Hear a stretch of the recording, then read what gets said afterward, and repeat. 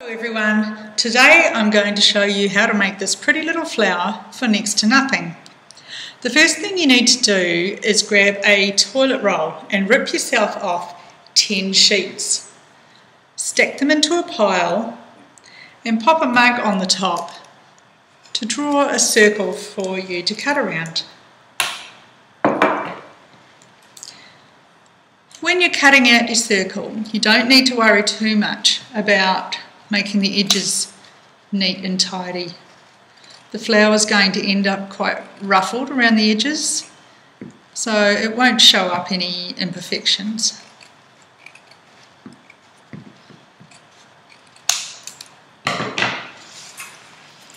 Now you need to separate your toilet paper back into the 10 separate sheets.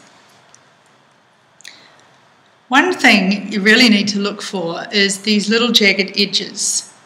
We do need to cut those off because we're trying to make a flower that looks nice and soft, and those edges will stand out. Okay, so now we've got a nice little petal.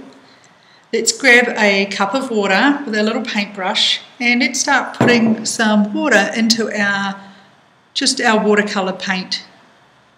It's like a little kids painting set, and just touch it onto the edge of the paper. The great thing about this is it requires absolutely no painting skills whatsoever. And that's my kind of painting.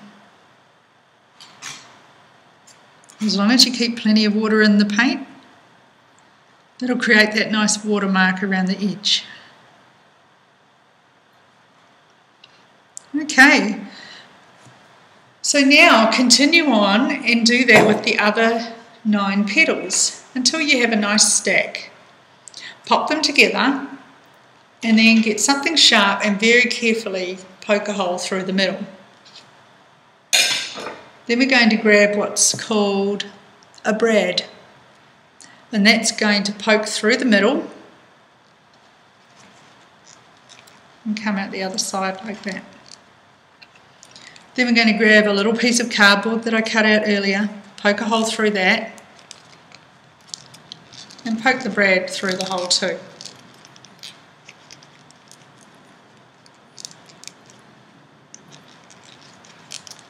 Then you can separate the little legs, and that holds it all together nicely. Now you can ruffle your flower up and make it look the way you want it to.